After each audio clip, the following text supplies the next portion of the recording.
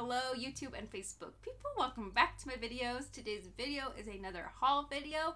This is from Friday, my favorite day of the week. Me, Mama Valamilk, Smelly Melly, and the kiddos all went to some garage sales, and this is all the treasures that I found. I'm gonna go ahead and just jump right into it because there is a lot of stuff to show you. This first thing cost me $5 and it is 5 wicker baskets, all the way from this big size to this little itty bitty size, but what I really liked about it is they all came with their lids. I am a sucker for wicker.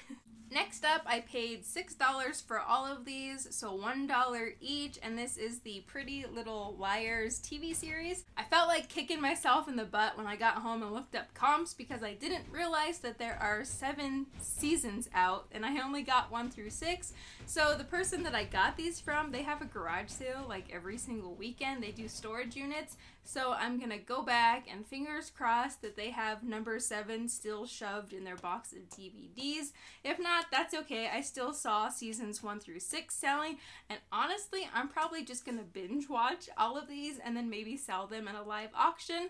I'm not looking to get rich off of them. I just really wanted to watch them.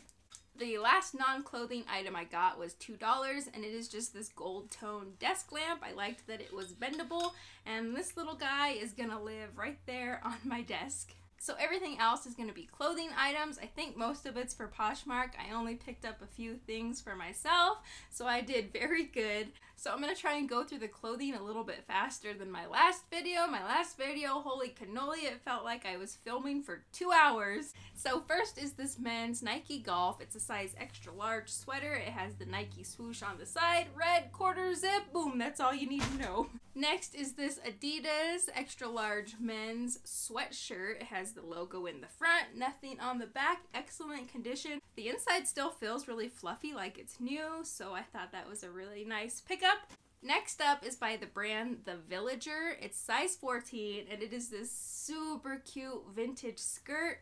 The buttons on it are really cool, and it's a full button-up skirt. It has an elastic waist, but the print on this is like a map or an atlas. I don't know, I'm old and it's been too long since I've been in school, but this is really cool. This next one is by the brand Sport Savvy, and it's a size small. Again, this is vintage, and it's this leopard print, lightweight bomber jacket. Super cool. I think this is perfect for fall, and I love the color blocking of the brown to the leopard print. Yeah, really cool. Buttons on this one kind of remind me of Chanel. It's not Chanel, but it just kind of reminds me of that. Next up is the brand Bill Blass, and they are just these vintage mom shorts. I thought they were really cool. I'm going to try them on. If they don't fit me, these will end up in my Poshmark closet. Next is the brand Wrangler, and it is this vintage Western style button-up top. I just think that these kinds of shirts are really cool looking. Everything for a while is $1, and I'll just let you know when the price changes. This next one was a Carhartt, and it's a size extra large tall, and it's just one of those 100% cotton work shirts, but it was in perfect condition, so I went ahead and picked it up for my Poshmark closet. So I've been hearing some YouTubers talk about how they won't pick up brands that aren't searchable, and I kind of completely disagree with that. I think if something is in style, it's gonna sell. You just kind of have to know your keywords and know how to describe something and make it searchable. So this next item is an example of that. The brand is Huntington Ridge. I have never in my life heard about this brand. So even though I didn't know the brand, I know the style. I know that this will sell for me. This will probably sell anywhere from $30 to $35. I've had very good luck selling vintage shorts. Personally, what I look for in vintage shorts is that they are high-rise, pleated, they have pockets, and if it has rolled cuffs or a rolled hem, that is even better. So that's exactly what these are, and I am pretty sure that these are going to sell anywhere from $30 to $35. So yeah, brand doesn't necessarily make an item searchable. The way you describe something makes your item searchable. One thing to remember if you're going to be listing vintage items is to put measurements in your listings. This says that it's a size 8, but it is definitely not a modern size 8. In the world of vintage, this is more like a size 2, maybe a size 4. So make sure to put measurements in your listing, but don't be afraid to pick up vintage because of that. I think that a lot of people who buy vintage and who pay up for their vintage know to either look for measurements or to ask for them, because they know that the label is not true to size. So don't be afraid to pick up something just because it's not brand name, and don't be afraid to pick it up just because it has vintage sizing. Next is the brand Woolridge, and honestly, this is just a bread and butter brand for me, especially when it's just a simple button-up shirt like this, but I still thought it was really cool looking. This next item is for me, and it is this Levi's Silver Label. I don't know if Silver Label is anything special, but it's just this vintage short sleeve button up. I'll look up the comps, and if it is worth selling, I'll go ahead and throw it up on Poshmark, and if not, this will stay with me. Next, I paid 50 cents for this t-shirt. It is this Jeff Gordon NASCAR race shirt. There's no size tag, no label size, and it's not, did I say it was vintage? It's not quite vintage. It's 2001, so we're a year away from being vintage. But I picked it up because it has the large graphic on the front and the back.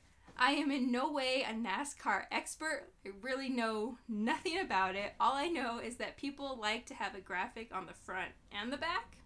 Next is another example of how I pick up style over brand. The brand is Outdoor Exchange. I've never heard of this. It's a size large, but I picked it up because of its style. I think this is really in right now. It's this oatmeal colored sweater. It's got the quarter button up, pop over top, and it's more of a slouchy, oversized fit. And I also like that it has this drop shoulder, and that just means that the shoulder goes down like right, well, I'm wearing one right now. So that just means that the shoulder goes down a lot lower, and that's a drop shoulder.